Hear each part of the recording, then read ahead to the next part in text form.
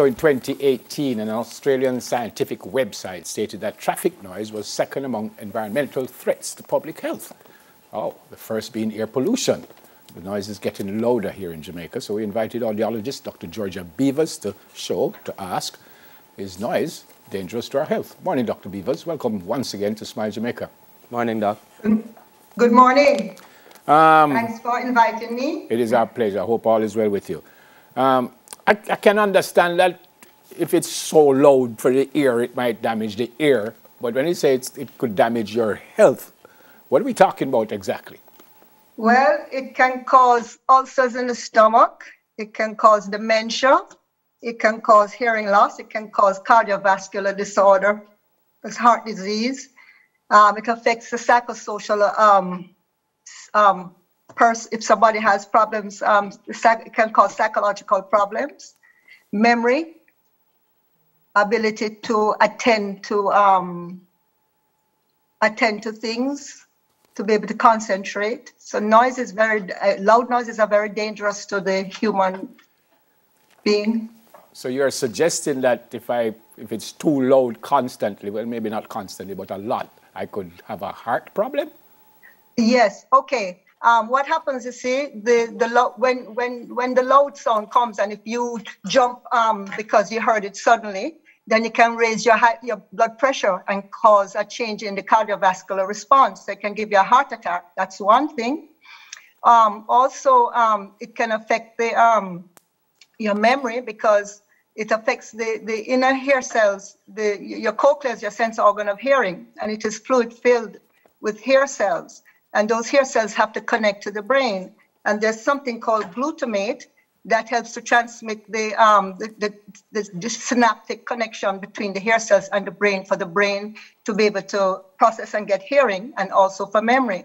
But when the loud noise comes, whether it is constant or sudden, it disperses the glutamate, and it goes in the wrong direction. So when the synaptic junction of the inner hair cells goes to the brain, it doesn't have all that excess glutamate that it needs, because some of it has been wasted going in the wrong direction.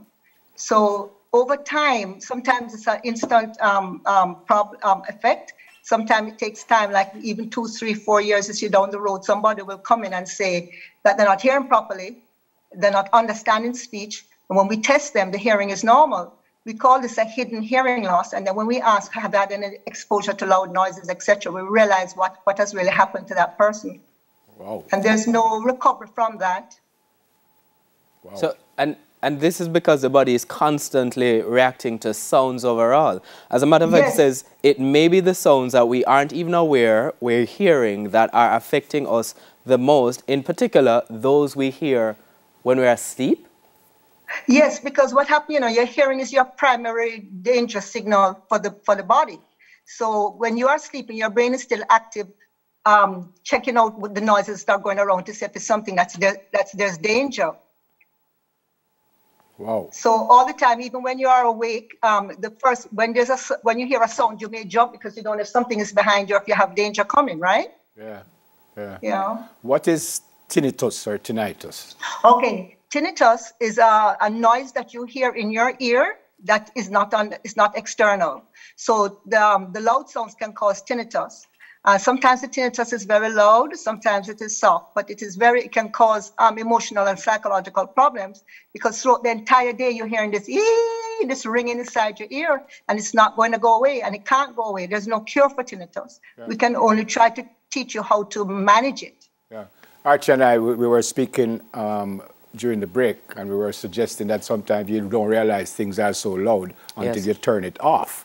But that's correct. How loud is too loud? How do we know? Okay, well, it depends now. So you have different kinds of noise, like a report from a gun. When you shoot a gun, that is very loud. That can cause permanent damage right there and then. You can lose some hearing, and it can cause you to get tinnitus. So even for, I have to say this, even though this is not a part of it, but I've been trying to get the police force way back then to recognize that the police should be wearing noise protection modes. They're saying, okay, but if we do, how we're going to hear the directions? But the noise protection modes have filters in there. Yes. And so it allows them to hear at normal hearing levels. But when a sound comes that's too loud, it filters it down. Okay. So And then you have industrial noise. There's people working in factories, people from construction, cars and trucks that go by. Those are things that, so I can give an example, like a motorcycle. It puts out about 80 to 85 dB of noise. Anything over 85 dB is going to be considered dangerous. Wow. Noise for exposure to damage to the body. No, you spoke a little earlier, Doc, about one type of hearing loss. Yes. If I'm an individual, how can I tell? What should I be listening out for? Well, not listening out for. What should I be noticing? Okay, so you may notice that you're in a room probably with people talking and you hear them talking, but you're not really understanding too much what they're saying, or you have to be focusing very hard, or you may ask somebody to repeat what they're saying. Or repeat what they're saying very often. What they're saying, like, yeah, you may say to them, what did you say again? And yet you know that you can hear sounds, but yet you're not understanding the words clearly because they're distorted, you know? It's also possible, it's also possible that you can have a problem in just one ear, right? Yes, of course. Oh, wow. Whew. What happens, you see, the way how the hair cells are structured, how the hearing is structured in the body, there's what we call the cochlea, which is like a shell. And on the outer part of the shell is where the high frequency sounds are. And that's where you get your ability to hear clearly. In the low pitches, which is like bass sounds, it's in the inner part of the cochlea, so it is more protected, but that's where you get the power to hear. So you may notice sometimes that you are hearing, but you're not hearing clearly. Wow. And you said some of these conditions can't be cured. Exactly. So the only thing we can try to do is fit with hearing aids, try to see if we can teach some kind of auditory training where we have a person go into a quiet room, produce some noise and try to listen and hear somebody speaking while the noise is on, and you're trying to retrain the brain to listen through the noise. Okay. But it's not, you're not going to cure it. It's not as effective. It may just give you some help. All right. So this is something you should be checking up on ever so often. Yes, especially if you're working in the industry of where you fire guns, where you have noises coming from instruments like in a factory, that kind of thing.